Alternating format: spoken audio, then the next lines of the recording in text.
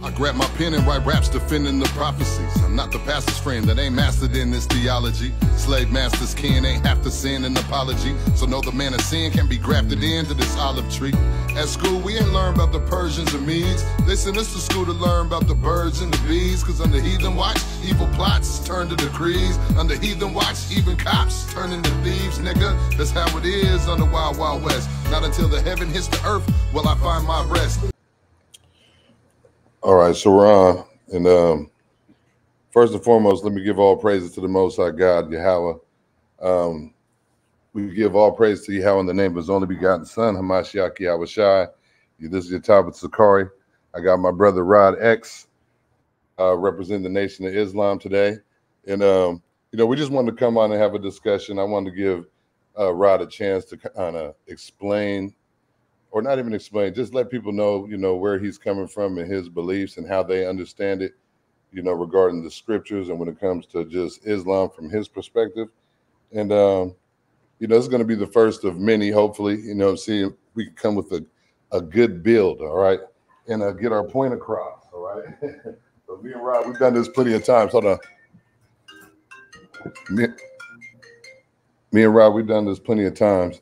And I want this to be a fruitful discussion, all right? I don't want to do too much name calling and hurling insults because, Rod, sometimes if you don't like the stuff that's being said, you start to come a little undone, all right? So let's try to keep it respectful, all right? Let's try to keep it respectful, and hopefully it'll edify somebody, because I think me and you are both set in our ways at this point, so there's really I can't change you, and you're not going to change me. So it's really for the people that are going to be listening. All right. So yes. I'm going to let you go ahead and introduce yourself. We'll just go the way we normally go and see where it takes us. Yes. So I'm Brother Roderick X from the Nation of Islam. I've been in the nation really since 1998. I've been a student observer since the year 1998. I was 16 years old when I first discovered the reality of God and the coming of God and the raising of the Holy Messiah. And it was 2 years later, at the age of 18, July 23rd, 2000, when I became an official registered member of the Nation of Islam. And pretty much since 98, before becoming a registered member of the Nation of Islam, I believed the teachings. Like, I have a background where, we kind of grew up going to church, grew up reciting the 10 Commandments of Moses from the Torah. And even though I had this information, had some knowledge or went to church, it's still something that was missing that, in my opinion, didn't fully make sense to me. So, but when I got under the tutelage of the nation and began to get understanding, the nation for me had the ability to answer all of my questions with very reasonable, sensible, practical explanation. And so it gave me information in a way that I was able to grasp and ultimately spiritually metabolize. And so with that, my light that I got from God still burns 20 plus years later. It still burns with zeal 20 plus years later. And in fact, as far as I'm concerned, the understanding, the light has gotten more bright, the understanding has gotten more deep, and I'm more clear as a result. So that's me, Brother Roderick X, born in Seattle, Washington, and that's pretty much the basics. Right.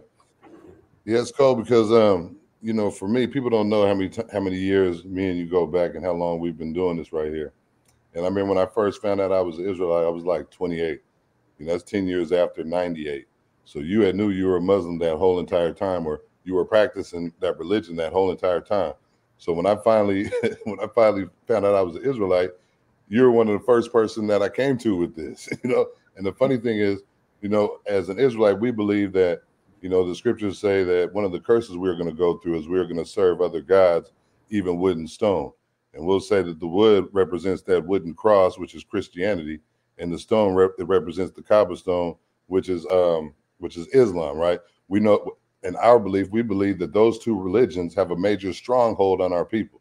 But it's funny because we're dealing with the Christians a lot right now. And as we deal with them, a lot of them don't want to talk to us. All of our parents were Christians. We were all raised Christians. and they don't really want to talk to you about it. But it was the opposite when it came to you. There has never been a time when I've ever come to you to talk about the Bible or about my belief where you didn't sit down and have a good long 2-3 hour discussion. I called you this morning to talk about this dialogue. I was like, man, I could tell that you were still asleep. I was like, man, I'll holler at you later. You're like, nah, it's cool. And we've been on the phones till right now. That's how we ended up here. Because see, the dialogue was ready to happen. So I always appreciate that, you know. And like I said, were you gonna say something? No, I was just gonna say yes. Yeah, I bear witness. Yes, I'm hearing you, brother. Right. So because me and you have these long dialogues, we're not gonna waste too much time with you know, all the flip arounds and all that. Let's just get right to the steak and the meat and the potatoes, right? So in the Bible, when we're reading it and it talks about Christ coming to save us, is that talking about the Jesus of 2,000 years ago? Partially. Now, and I want to be clear, partially, because the Jesus of 2,000 years ago had an assignment. But as it is written, as it said in the scripture regarding Paul said he saw the Jesus of 2,000 years ago as a man born out of due season.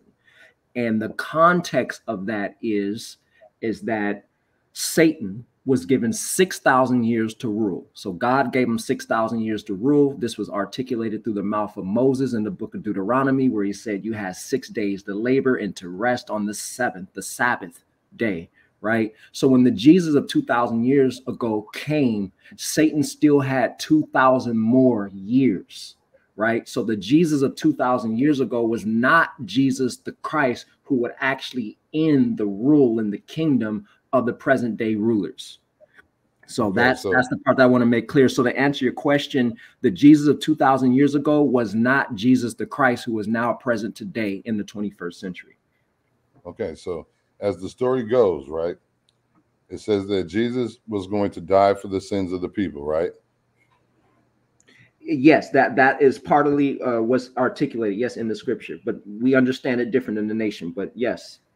Okay, so that's what I'm trying to get to. Because I'm trying to get to where the disconnect is at. If we believe that there was a man named Jesus who lived 2,000 years ago, and you said he did, I'm trying to figure out where the story differs and why is it differing there.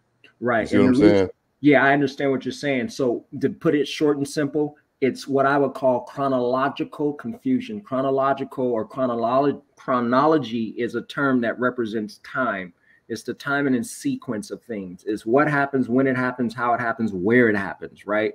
So you're saying that what we're reading didn't happen then. We have it mixed up. Because when you're dealing with the Bible, you're dealing with a book that's three-dimensional, right? Because the Bible, the scripture comes from a God who's a master of time, space, right? So past, present, and future tense. So sometimes when anybody reads the Bible, they can't differentiate and or discern the difference between what has happened, what is happening, and what will happen, right? So that's why it takes aid and assistance from God himself, who's the master of time, space, and the writer of his scripture, right? Or at least the revealer of his scripture, right? Okay, so that's what people get it twisted. That's the mistake that people make, is they try to interpret the scripture without authorization from God.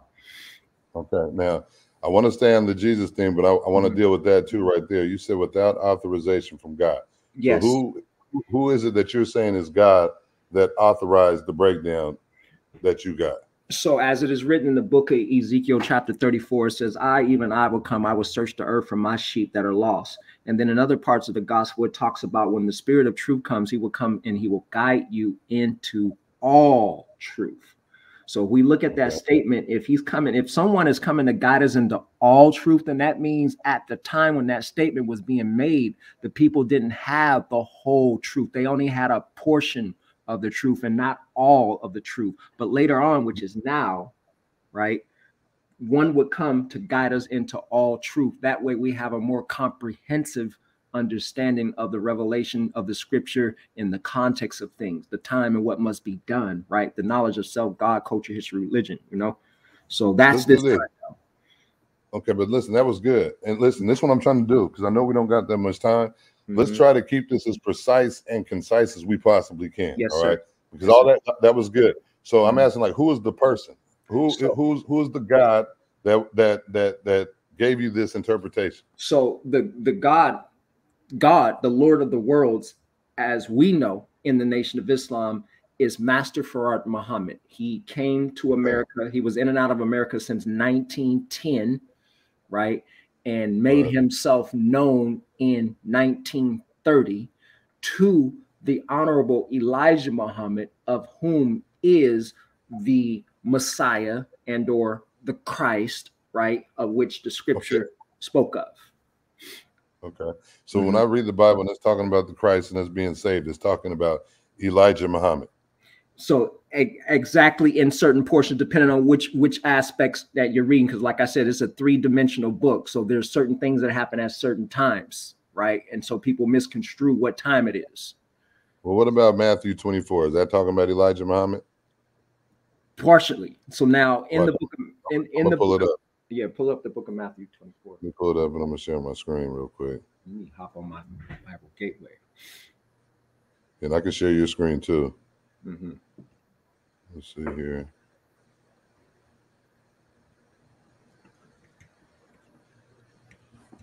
Let's see. Can you see that? Yeah, I see it. It's kind of small, but oh, my bad. Let me cut this down. Let me cut this down. Yeah, I see it. So that's Matthew 24. So let me just pull up my Bible Gateway too.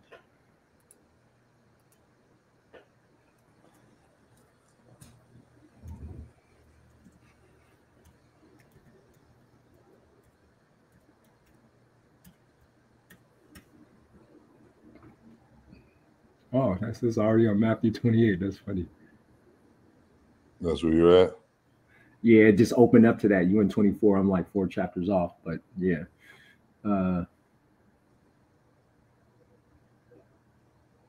Yeah, this is that Great Commission.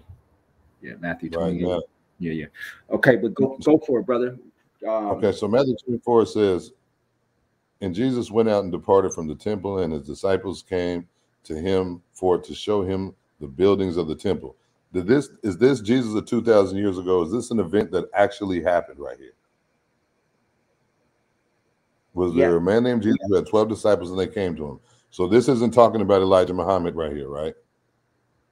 This isn't him speaking. There was a man named Jesus. He didn't teach like multitudes, but he did teach people back then, right? So he had an assignment 2,000 years ago. When I say back then, 2,000 years ago, and he did teach people. But then so this isn't true then what we're reading right here. So he had disciples back then, because obviously there's always someone who believes. So I'm going to say right here in scripture, this doesn't mean this. This didn't happen. Yeah, that did happen, because there was a man named Jesus 2,000 years ago that did teach, but he did not teach the degree of multitudes like the Christ would in the 21st century. Okay, let's deal with this first real quick, right? Okay. So you're saying this did happen. So I'm not saying that I'm not saying that it did not happen. I'm saying that Jesus. No, I'm saying you said it did happen. I didn't say did not. Yes. I said you said this did happen. So we're reading through it, right? Yes. Right. So it says, so let's read what you're saying happened. I'm saying this happened too. It says, and Jesus went out and departed from the temple, and his disciples came to him to show him the buildings of the temple. It says, and Jesus said unto them, see ye not all these things? It says, verily I say unto you, there shall not be one left here, one stone upon another that shall not be thrown down. It says, and as he sat upon the Mount of Olives, the disciples came unto him privately, saying, tell us tell us when shall these things be, and what shall be the sign of thy coming and the end of the world? So why are they asking him to show them a sign of his coming and the end of the world? Why are they assuming that he was going to be coming again at the end of the world? Right. So the reason why they're assuming that he's coming again at the end of the world is, like I said in the beginning of our dialogue today, is that chronological. Yeah, but there's some intricate stuff right within what you were saying. So the reason why they're assuming he's coming again is because, like the Apostle Paul said, he saw Jesus as a man born out of due season, out of due time. So the Jesus who was talking in this scripture 2,000 years ago was 2,000 years too early, right? Satan still had another 2,000 years to go out of the 6,000 years to rule that he was given. So as this man is speaking 2,000 years ago, Jesus, who had disciples around him, he's basically speaking of a future event of which he's saying that there wouldn't be a single temple or a stone left unturned, because he knew back then that the end of the satanic rulership would eventually come to an end. He just wasn't the one that was going to carry it out. It was Jesus, the Christ of the 21st century, that would have the power and capacity to carry it out. So that's what that means. Okay, so look, let's keep going. So they just asked him to show them what would be a sign of his coming. All right, so they're talking to him. They want to know, show us when you're coming back. Show us some signs, right? So verse 4, it says, and Jesus, the one of 2,000 years ago, you said this happened, answered and said unto them, take heed that no man deceive you. The very first thing that he told them, a sign of his coming, the first thing he said, don't let any man deceive you, right? The next thing he said, for many shall come in my name, saying, I am Christ. It says, and they were going to deceive many, right?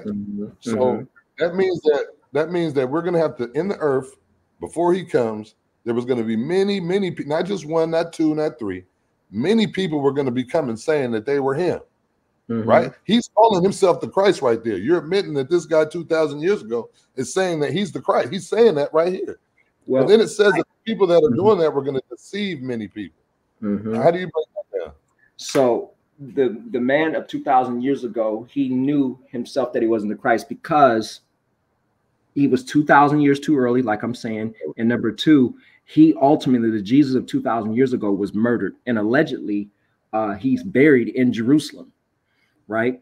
So the Jesus Christ figure that actually comes to deal with satanic power to remove it from the earth, the enemy doesn't kill him. He kills the enemy, right? They don't get him.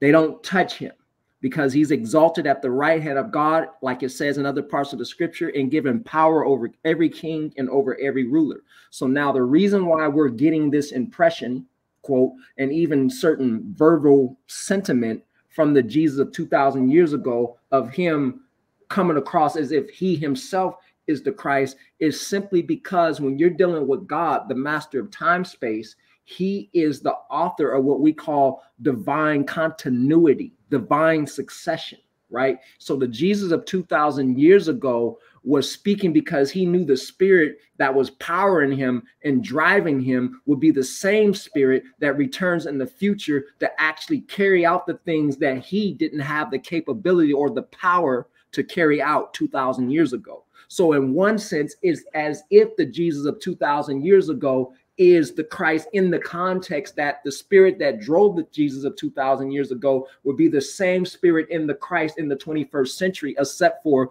the one in the 21st century would actually have the power and the authorization from God to wipe the enemy from the face of the earth. So that, I know it sounds perhaps how it sounds, but it is what it is. Okay, so back to the scripture we just read. So like I'm saying, I'm trying to figure out how, like I hear you quote Bible verses and things like that. I'm just trying to figure out how is it that you can read scriptures like we just read and you can determine that that doesn't mean that. Because Jesus 2,000 years ago, you just said that that really happened. And you said he knows he's not the Christ. But he just sat there and said that many people were going to come in my name saying that I'm Christ. He just let you know my name is Christ. Well, I acknowledge you. I acknowledge you on that. I mean, yeah, many false people would come. So that's facts. So Jesus 2,000 years ago was false? So he I'm not saying that he was false. He was just the Jesus. He wasn't Jesus the Christ. Right. So I'm not saying I'm not saying in any form, shape, or dimension that the Jesus of 2,000 years ago was false or unauthentic. I'm not saying that. What I'm saying is there's degrees, there's levels to this. There's levels to this, like it is in life. There's levels and degrees to any and all things, protocols and procedures to all things. right? So the Jesus of 2,000 years ago, he just wasn't the human being that was designated with the power to wipe the enemy from the face of the earth. And not only that, like I keep saying, it wasn't time to. Satan still had 2,000 more years to run this planet. Okay, so the way the story goes, right? Because like I said, we're dipping into the Bible, but it's for some reason words don't mean that what they mean anymore. So the Jesus 2,000 years ago, right? He died, right? He was put to death. Now, according to the Bible, he was going to be risen from the dead, right? So yeah, he would be risen from the dead. So then it's the understanding of what that means. But as a general statement, that is true. That's facts. He would be risen from the dead. Where most people different is what does that mean? We're not confused about what it says.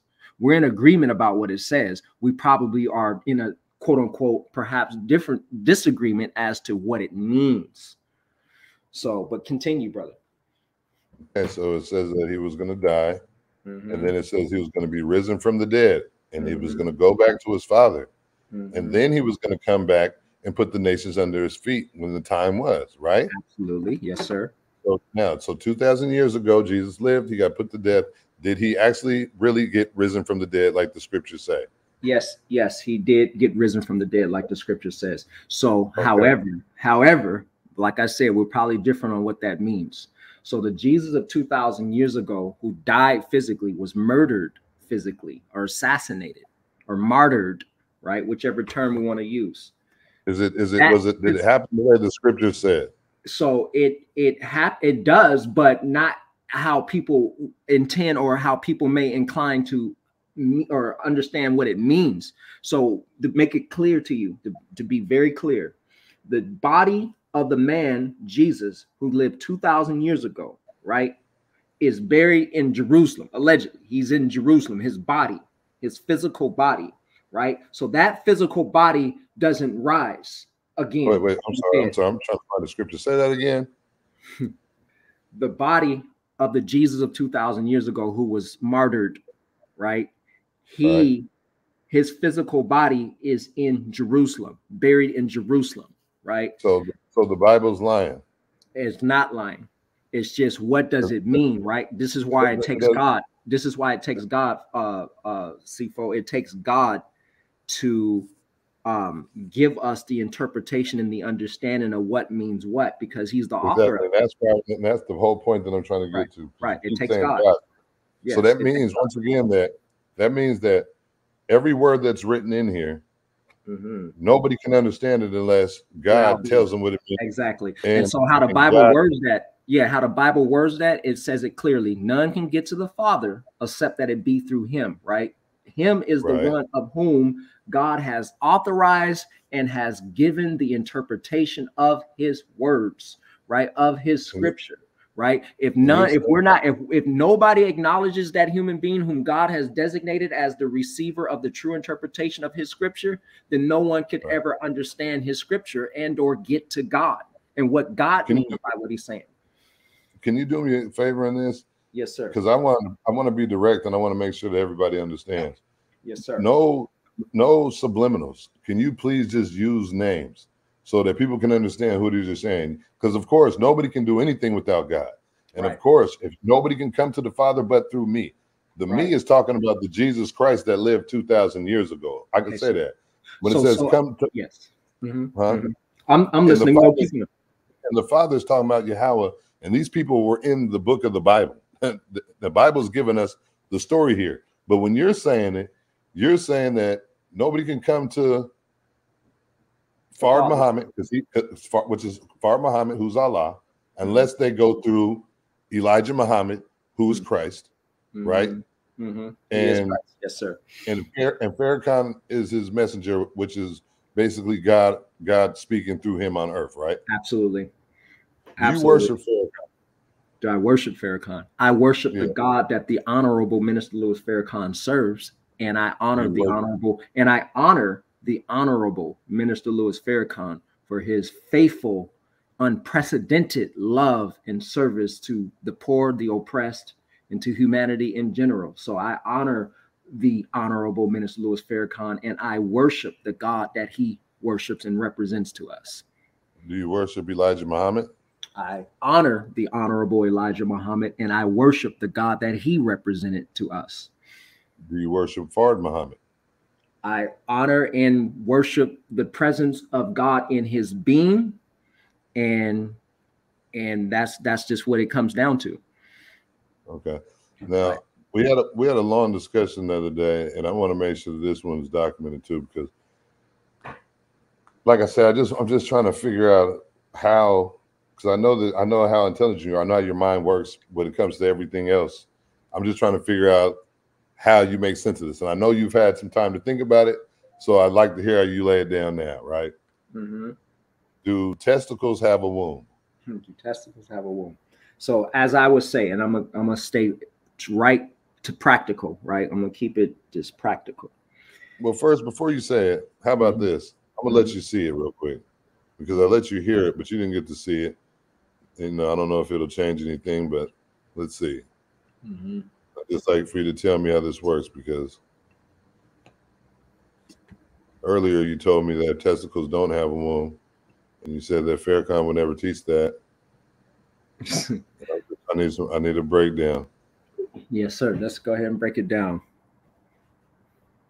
All right, let's move, because I don't have a lot of time. And I don't want to frighten you so much that you won't be my friend after tonight. But I came here tonight, whether I left with a friend or all became enemies, I'm satisfied if I deliver the message, because you're going to have to answer for what I say to you tonight. Yes, sir. Now look at this. Let's go to Isaac. Isaac. If at any time you want me to pause because you want to say something, let me know. Okay, yeah, go. Pleaded with No, go for it. I'm listening to him. Yep. the Lord for his wife because she was barren. And the Lord granted his plea, and Rebekah conceived. Now, listen to this. She was having twins. And it says, but the children struggled together within her. Have you ever heard of anything like that in your life? You got twins and they inside struggling with each other. Now, does that make sense? And it must have a deeper significance. So let's get to the theology of it. And look what the Lord said. He said, 2 nations are in your womb. God Almighty. From one father. Yes, sir. 2 nations. Then it said, 2 peoples shall be separated from your body, and one people will be stronger than the other, and the older shall serve the younger. I'm gonna stop right Yes, there. sir. What does this scripture mean to you? What he's reciting, right? Right. So It's that scripture, yeah, that scripture, like he just said, he said 2 nations in Rebekah's womb, but yet one father, right? 2 nations in her womb, but one father, right? Right. Isaac pleaded with the Lord because his wife Rebekah was barren, right? And so as a result, she became pregnant with twins, 2 manner of people, right? 2 nations within her womb, but yet one father, right? So these are very important components and elements to understanding where the Honorable Minister Louis Farrakhan is going with what he's expressing to us, what he's breaking down to us, right? So, Okay. So what's the question specifically to me outside of what I just said? So the question was just, when you read that, how do you interpret it? What does that mean to you? So that represents that we, the original people, would go through a period of genetic purification, right, for divine purposes that God has allowed because of what God is going to do in the future on this earth, right? He's bringing into existence a new civilization. So some things needed to happen before that happens. So as we're taught, some things need to happen, or things need to happen in order for other things to happen, right? So this whole concept or parable with Rebecca and Isaac and the two manner of people or the two nations that were within her womb is just a simple depiction of expressing to us how God was going to use one people to rule over another people. Quote, the elder shall serve the younger, right? The elder shall serve the younger. So therefore, this is a depiction of God using one people to rule another people for divine purposes. The Quran says it different. It says, quote, I'm going to place in the earth a new ruler, right? So now you have the same circumstance of elder and younger, because look at the term new. New means just now, right? Or it's just coming out. So then what happens to the old ruler? So you can't use the term new without there being an indication of the old, right? And you can't use the term old without using older, right? And you can't use new without saying younger, right? So the elder and the younger is a depiction in the Quran as well, but it's articulated differently. But it's the same story, and it's the same concept, and it's the same divine purpose leading up to an ultimate aim, which is the kingdom of God being established on this earth. So that's the ultimate breakdown.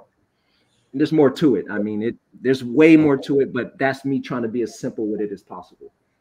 Right. Okay. So do you believe that this actually happened? Yeah.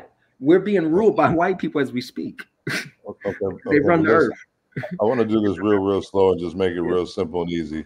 And because I'm going somewhere with this, right? Yes. So it says, and the Lord said unto her, two nations are in your womb. What does that mean? So this is two manner of people. So as we broke down before in the conversation, and I'm gonna bring this up again. Try to be as precise and concise I will. as possible. I'll try to, but it's deep. The Lord's words is very deep. His scripture is very deep. So I'm just trying to just bring it as simple as possible. But Ra is the ancient worship of God. Like Ra means God, you know, in ancient cultures and languages, right? So Ra, right? And then when you look at the Quran, Becca is a nickname or an alternate name for Mecca. So Ra, Becca, right? So you're talking about the city of gods, right? So now you have Yaqub, aka Jacob in English, Yaqub in Arabic. He was born in Saudi Arabia, right? And then you have Master Fard Muhammad. He was also born in Saudi Arabia.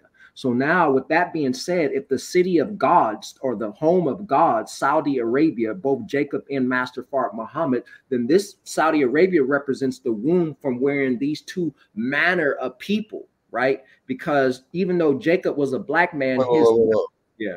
So these two nations, you're saying this has something to do with you said Yaqub, the father of the European, as we now know them, and then Master Fard Muhammad, the father of the new people and the new civilization that's coming to this earth.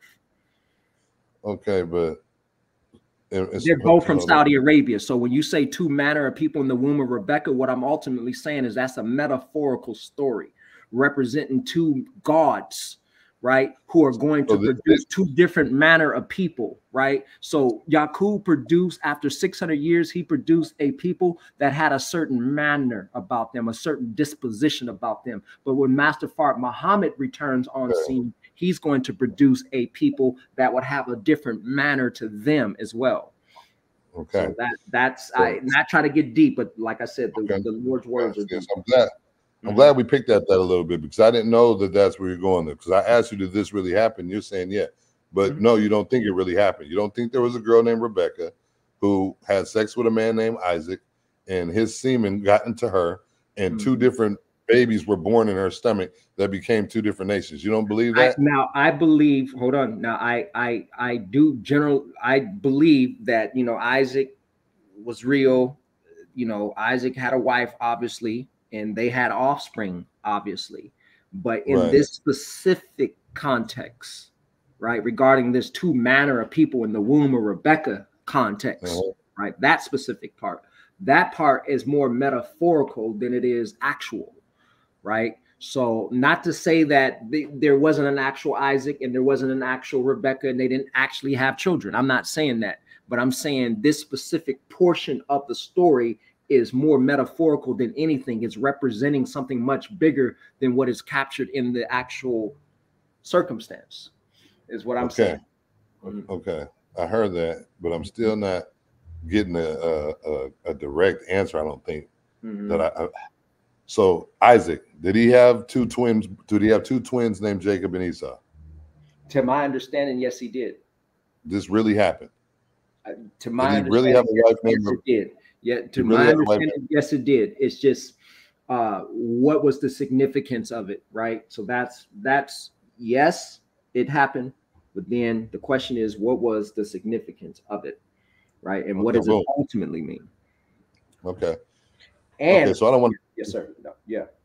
Yeah, I don't want to take too long on it because I realize that when I say precise and concise, it'll take that long. So I'm just trying to get you a simplified answer on what these things mean because I'm getting ready to press play, and I want you to tell me what this means because you didn't give me the same answer we're getting ready to get that he said that Elijah Muhammad gave to him. Now, the Honorable Elijah Muhammad said the Bible is so tricked up that it takes God to interpret it. Even white folks look at it sometime and say, we sure fixed it because we can't even understand it. Fixed it.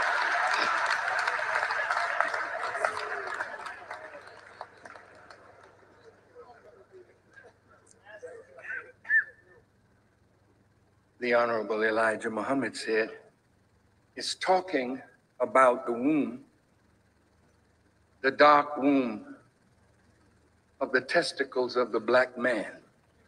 Now, see, and that's what we were talking about that day, right?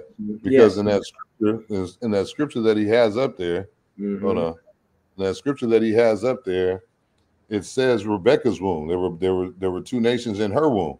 So when he starts off and says it's talking about the womb, it's like, okay, that's right. But then it says it's talking about the womb of the testicles of the black man. You told me that womb don't have testicles.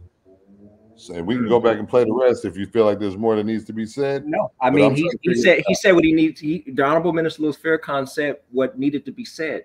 So it's just a matter of how do we understand what he said, right? So for me, being in the Nation of Islam and being under the teachings for 20 plus years, I am acquainted with not just one lecture of the Honorable Minister Louis Farrakhan, but thousands of lectures, right? It's like, it's such a vast teaching and it's such a deep word that's lower than deep, higher than high, right?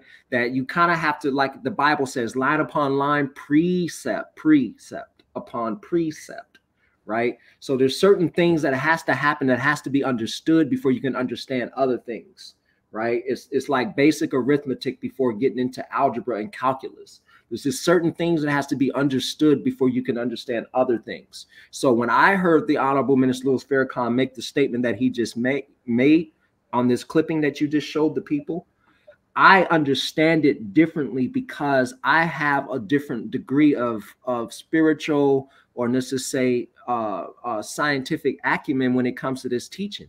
I've heard thousands of lectures and written.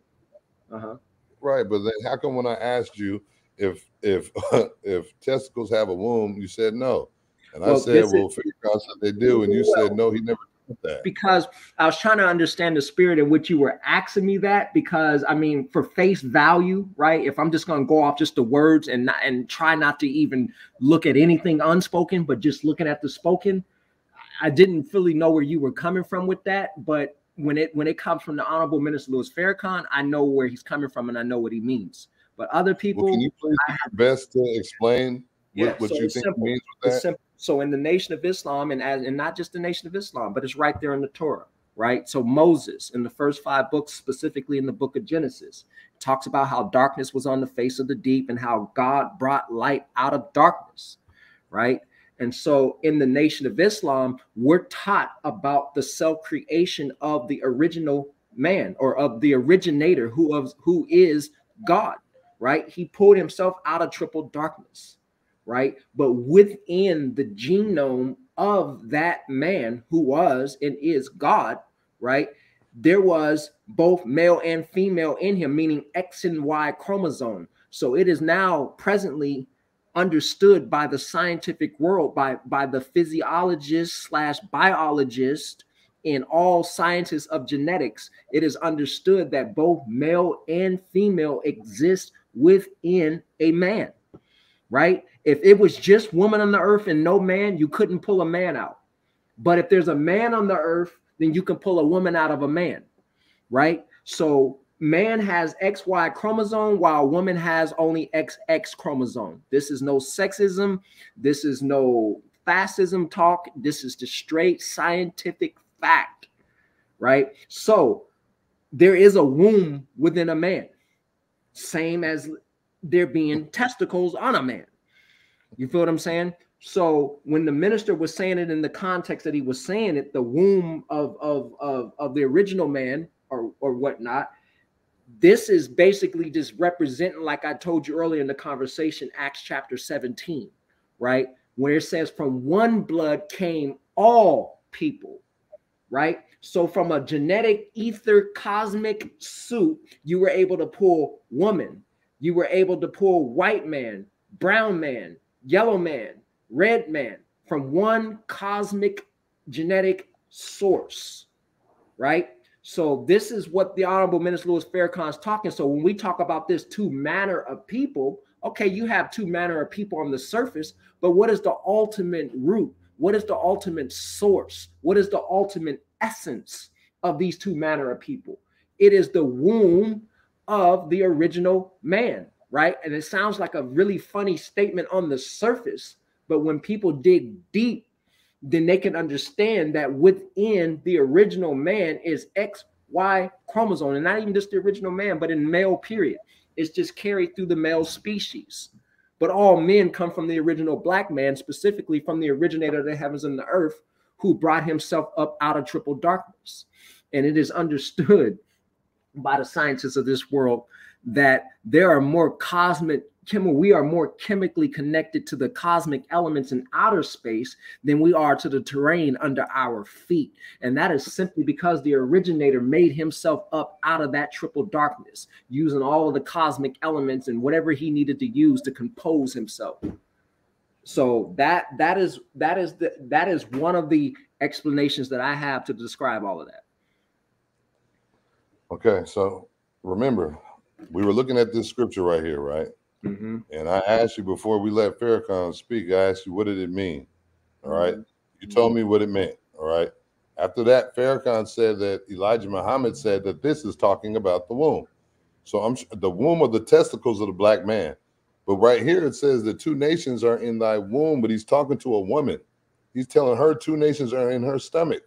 This has nothing to do with testicles anywhere. And when you read it yourself, you didn't say a thing about testicles. But Farrakhan didn't even come up with that on his own. He said somebody else told him that this is talking about the testicles of a black man. Rod, when you read this, when you're reading that, you don't come up with that. The only way you come up with that is if you're letting somebody tell you that and you just believe whatever he says. And I believe that you're smarter than that. Okay, so precise. I asked you, what did this mean?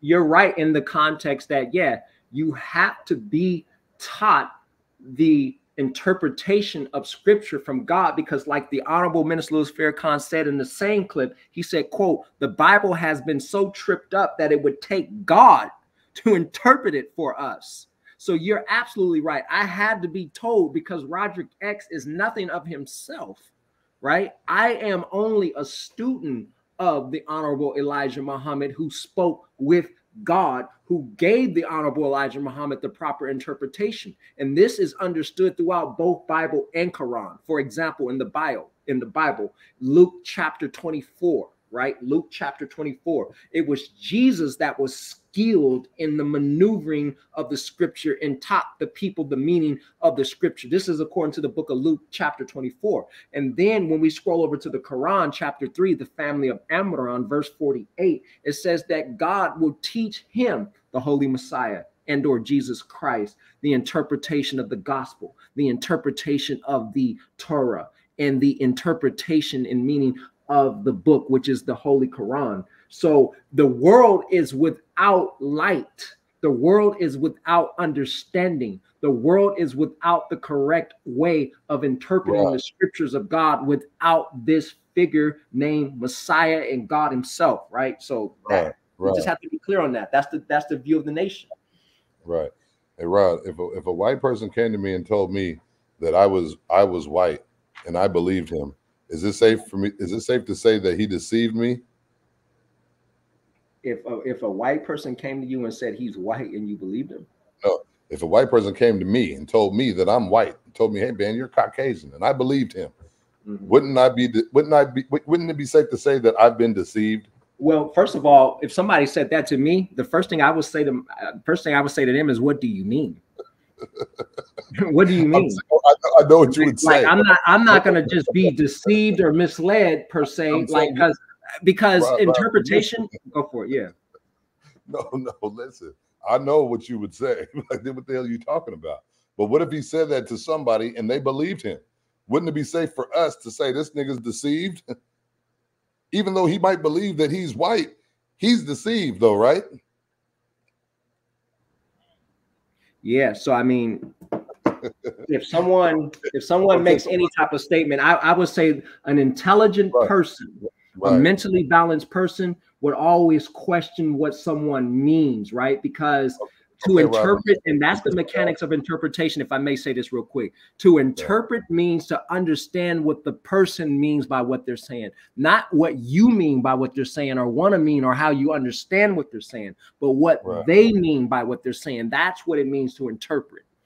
Okay. Right. And that's the problem with the world, is that everybody's looking at the scriptures of God and they're making up their own meaning and their own understanding, and they're disconnected from what God meant by what he said and what God means, by what he's saying. So that's a problem in the world. Everybody has their own understanding of God's scripture, right? If people want to have their own understanding, they should just go write their own book. No, right. Listen.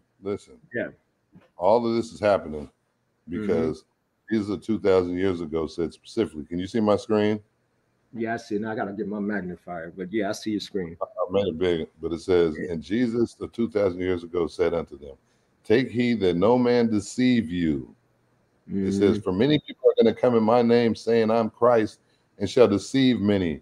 So if we have a person on the earth saying they're Christ and they're teaching us things like there's the womb of a testicles, and when I ask you about that, just me, you're not doing, oh, I'm trying to figure out what you mean by, no, you're not doing that. You're hearing my words and you're like, no, there's no. But then there's some guy who's saying he's Christ, who's here to tell you something that is as deceptive as that you know better than, but you believe it because you're saying that he's God. But Jesus said, don't let nobody deceive you.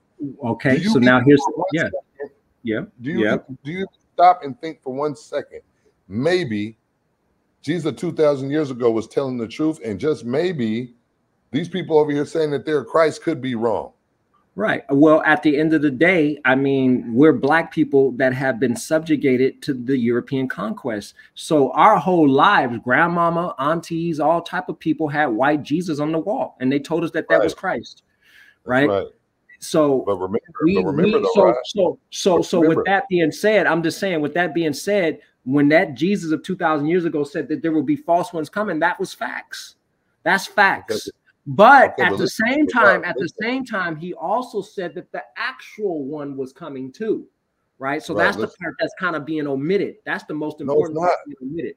Listen, because it's one thing to not be deceived, but it's another thing. Slow down. All right, I'm gonna let you do all the talking, but slow down for a second. All right. Yeah. You're saying that the Jesus 2,000 years ago said there would be one that is coming, right? But he's saying that he's saying he's the one that was coming. All right. For one, he said people are going to come in my name saying that I am Christ. I'm not making that up. I'm not telling you that, hey, somebody told me that. I'm looking at the text that we have sitting in front of us. All right. And the second part is, when I first said this to you, when I first read this to you, because I knew you were going to go to our families had white Jesus in the house. I knew you were going to do that. It says right here, for many, not just white Jesus in the house. It says for many people are going to come saying that they are me. Many people. So not just that white Jesus, there's other people saying that they're Christ. And it says they're going to deceive many. If when I ask you about, does the testicles have a womb? And you say no. And then I say, well, Farrakhan said it. And you say, no, he wouldn't say that. Then I show you him saying that. And now you're saying, yes, that's true. That is a problem. And that is against what you know is rational and what's logical. Okay, so and you know it. I hear you loud and clear on that. So here's the difference. When the Honorable Minister Louis Farrakhan makes statements, the Honorable Minister Louis Farrakhan is guided divinely, right? And from my whole experience, and I'm gonna just tell you this from my whole experience, right? And all I can tell you is my experience. You take it or leave it alone. but my whole 20+ years in the nation are under the Nation of Islam's teachings. The Honorable Minister Louis Farrakhan has never lied to us about nothing, period.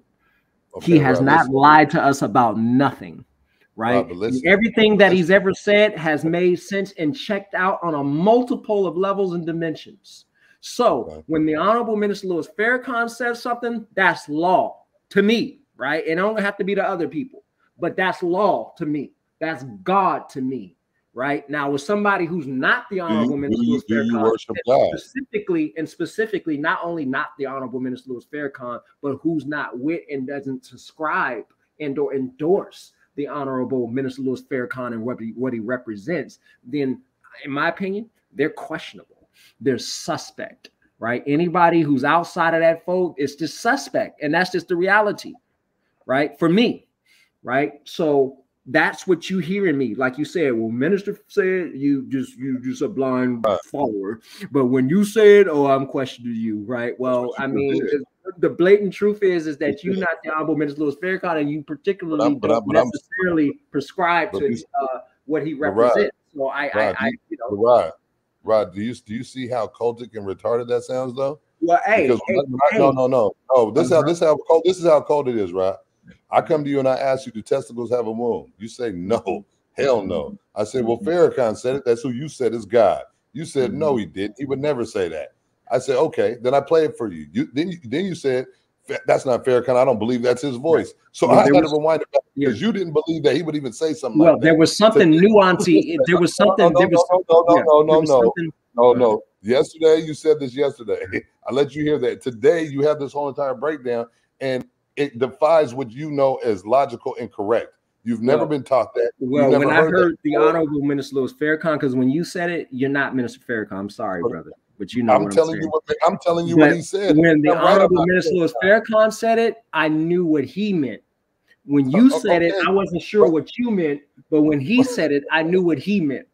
But then you told us that was a difference. That was a difference because you could have been giving it your own spin.